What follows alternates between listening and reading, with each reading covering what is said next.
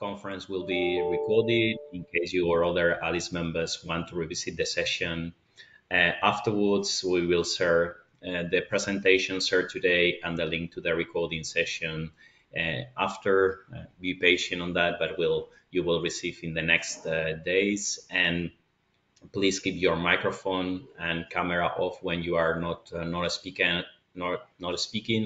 And also think that when your camera is on, you will be recorded and appear in the video. So if you don't want to appear in the video, please switch off your camera. So while we are going into the different presentations, you can share your questions in the GoToChat, and then we will address them later when time it's available. So the session for today, it's on the Decarbonizing Road Freight Transport Vehicles Roadmap, and this is an activity led by our Vice Chair John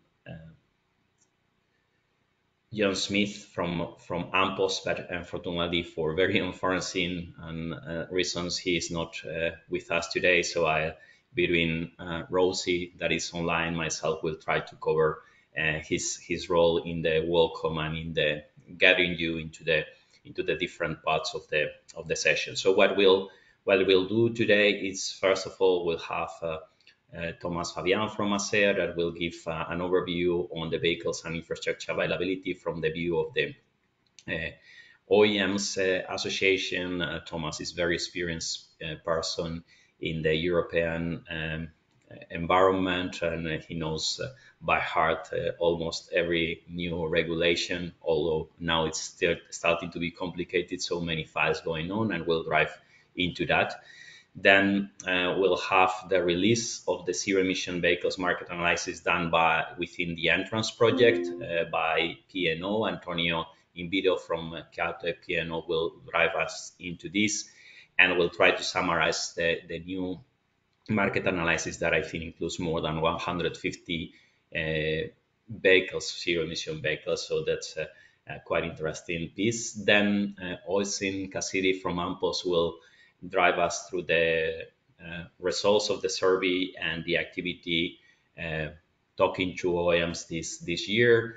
And last but not least, we'll have Stephanie Van Damme from Alice that will address us with a presentation on the state of play of research and innovation projects addressing this topic, the cloud report developed under the BoostLog project, and also the developments in finding user requirements for the CEFES project on heavy-duty vehicles. So without any further delay, I will like to welcome and give the floor to Rosie that will do a little bit of additional introduction. So Rosie, the floor is yours.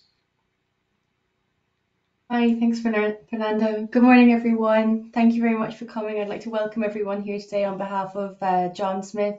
So as Fernando said, unfortunately John's not able to join us, but John's doing great work in our National Postal Service in Ireland, and he is the head of sustainable infrastructure and facilities in AMPOS. So we have a large amount of properties and a huge fleet, so he has a huge responsibility across all of them.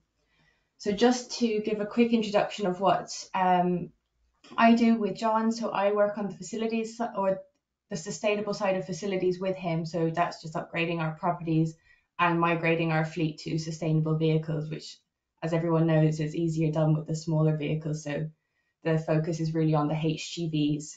So under the activity field of practical application of zero emission roadmap, the work we carried out this year was to use the publicly available list of sustainable options for vehicles from P&O and to carry out a survey by contacting the different OEMs on this list. This work was carried out by our colleague Oisin Cassidy, so he'll give an in-depth review of what we found. But one of our biggest learnings was summer is not the optimal time to do this. So we did carry out this work out from June to August, and as you can imagine, we reached a lot of out of offices. So the key learning would be to start this earlier in the year going forward.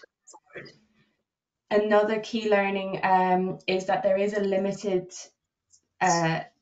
there's a limitation to how much information we can get using publicly available information. So again, going forward outside of the box thinking to how to engage and open the floor of discussions with OEMs is key to see where the route to market is. But at the moment, we would have the conclusion that current routes to market for many HGVs are undefined, especially at the scale where companies like ourselves would need them. So I'll keep it brief and thank you very much.